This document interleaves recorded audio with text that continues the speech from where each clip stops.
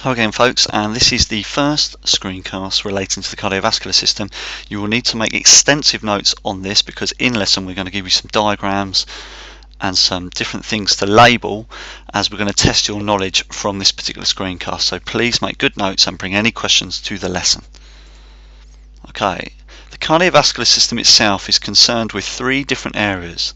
The first of which obviously is the heart. We also need to know about different blood and blood vessels, and the blood vessels in particular detail with regards to the arteries, veins, venules, capillaries, etc. There are 5 different functions of the cardiovascular system. These are thermoregulation, so essentially your heart and your blood vessels and your blood will keep your core temperature of your body. So if you get too cold, your heart will maybe speed up to increase the blood flow to your muscle groups and try and warm you up. Your cardiovascular system will also remove waste products, so it will carry the rubbish from your body to the kidneys and the liver so you can get rid of it. The obvious one, it provides oxygen and different nutrient transport via the different blood cells and the bloodstream. Two interesting words in the last two functions. The first one is what we call vasodilation, and basically it increases the diameter of your blood vessels and therefore it allows more blood to pass through. More of that in a moment. And the second one is called vasoconstriction, which is the reverse of vasodilation. So it decreases the diameter of your blood vessels and it helps stop or slow down blood flow to certain areas of your body. And a good way of showing those last 2 points is with this diagram. As you can see by the Bertie Bassett's, which are supposed to be arteries or veins, essentially on the left hand side you have a normal artery or vein. That's if you chopped your vein or artery in half like a carrot, the inside of it will look like that. So the red bit in the middle is blood passing through and the pink bit is sort of the inner wall, if you like. Now the second diagram along shows what happens when you vasoconstrict.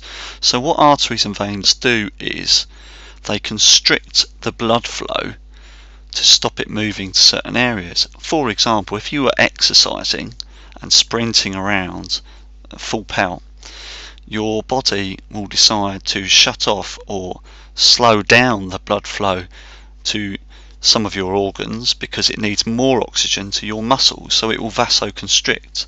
So essentially the walls of the arteries will get thicker or close in and constrict the red blood in the middle. You can see in that middle picture there's less red blood in the middle and it will constrict that blood flow to those areas.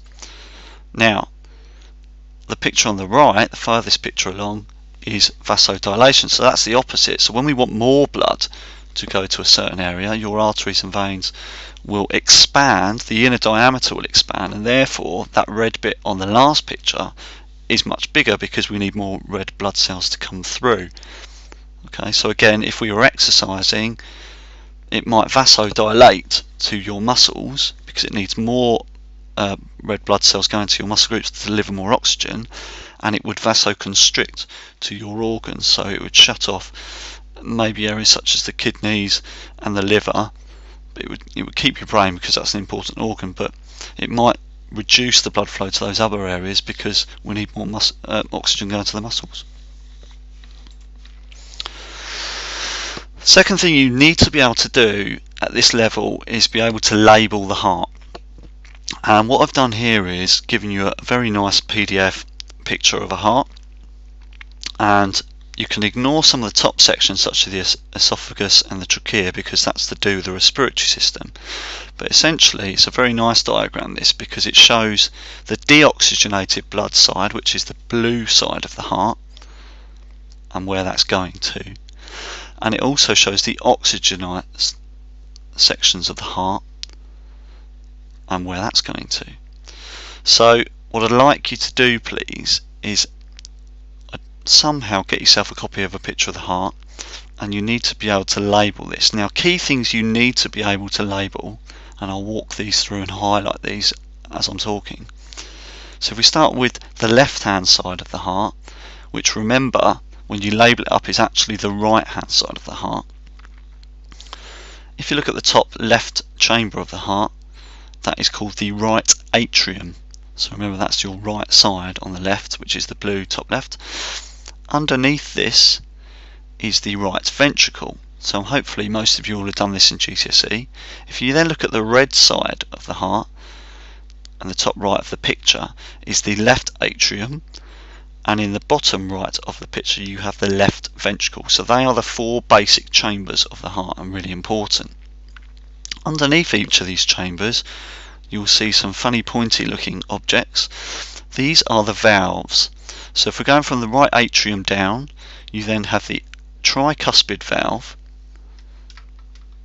If you follow that round the right ventricle and up to the top right, you then have a semilunar valve. Okay. Sometimes that top right one is also called the pulmonary valve because it leads on to the pulmonary artery. On the right side of the heart you have the left atrium, and that feeds down. The valve underneath that is called the mitral valve, or the mitral valve, whichever way you want to say it. And if you follow that through to the left ventricle, you can just about make out another semilunar valve which attaches to the big red rooster looking thing at the top, which is called the aorta. Now sometimes that valve is called the aortic valve, but semilunar valve will be fine if you want to label that. Other important areas to note are the pulmonary arteries, which you can see the blue bit which is attached to the right ventricle and the pulmonary valve. That massive roostery looking thing at the top called the aorta, which is really important to label up. And also you can see some tubes either side of the heart in red. They are the pulmonary veins, and they are also important to label. On top of the right atrium you can also see coming out of the top another tube. This is called the superior vena cava, and the tube extends down, and that tube along the bottom is called the inferior vena cava. This is the most you will need to know from a basic level, but as I say, take your time with this diagram, make sure you know where those things are that I've just spoken about, and go over this as much as you can. On top of that, we also need to know how blood is circulated from the heart around the body. The easiest way to do this is if you take from the vena cava at the top, so we just talked about the superior and inferior vena cava in your heart. If you make your starting point there, you can see those blood vessels, or the lines, are in blue. So it's carrying deoxygenated blood into the heart through the vena cava. And that deoxygenated blood will come in through the right atrium, it will go through the tricuspid valve and into the right ventricle. That blood, deoxygenated blood, is then pushed up through the pulmonary valve and up into the pulmonary artery, and it goes through the pulmonary artery up into your lungs, where then you'll be breathing in oxygen, and that changes that colour blue of deoxygenated blood into red. So it's now oxygenated blood because I've breathed in oxygen, and through my lungs that's transported through the capillaries into the arteries. And that oxygenated blood then returns back to the heart, and it comes in to the left atrium, goes down the mitral valve and goes into the left ventricle, goes through the aortic valve and up through the aorta, and then is sent through high pressure down to all of your different organs and also your major muscle groups. So all that oxygen is transported by your blood vessels and your blood cells to your different muscle groups. Now as your muscle groups and your organs use up this oxygen, it then changes the colour of the blood in the diagram to blue, so then it becomes deoxygenated because we've just used it up. some way, shape or form, and then it returns all the way back to the vena cava to start again. And that's how the circulatory system works. And again, you will need to know that in explicit detail before you come in to the lesson. A couple of things to finish up on. First of all, blood. Blood's really important in your body because it has three main functions. The first of which is obviously to carry oxygen and nutrients around your body, which is very important.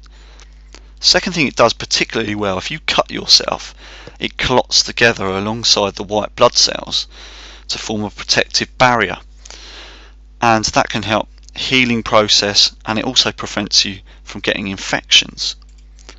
The last thing it does is itself fight infections, and that could not only be through the idea of clotting, but also from bacteria and viruses that are inside your body. So when you get a cold, your blood works very hard to fight against that and to help sort your body out. Last slide is on blood vessels, and here we need to know about arteries, veins, arterioles and capillaries. There are also venules.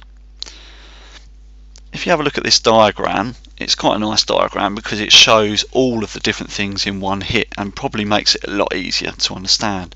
So we start on the left. These are the arteries. Their job is to carry oxygenated blood to your organs or your muscle groups, but they carry it away from the heart. So once the heart has pumped it out, oxygenated blood carries it away from the heart. As they near to the capillaries, which are those things in purple, which is why I put in purple for the word capillaries, before they get to the capillaries, they start to reduce in size, and that's what we call arterioles. Arterioles are effectively mini arteries, and they do exactly the same job. They carry oxygenated blood away from the heart and towards the capillaries, and they actually connect with the capillaries, so they're very fine arteries. The capillaries themselves in purple are what we call connecting mechanisms, and they help connect the arterioles to the capillaries, and the capillaries also connect to your organs and muscle groups, so they allow a transfer of oxygen and nutrients directly into your muscle groups or your organs. If you follow that diagram along from the capillary network, you'll see what's called a venule. Venule is sort of the opposite of an arteriole, really. They're very fine veins, and the venule starts to carry deoxygenated blood to the heart. So once we've used up our oxygen, which is why the colours turn from red to blue, the venules are the first port of call because they connect to the capillaries and they also connect into the vein, and therefore they help assist carry deoxygenated blood towards the veins. The vein itself is the opposite of an artery. That is again carrying deoxygenated blood back to the heart.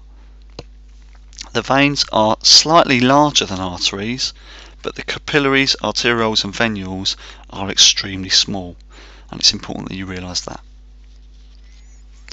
Okay, make extensive notes on this, please, guys. You must watch this more than once to get a hang of what's going on here and the important information, and then bring any questions you can to the classroom.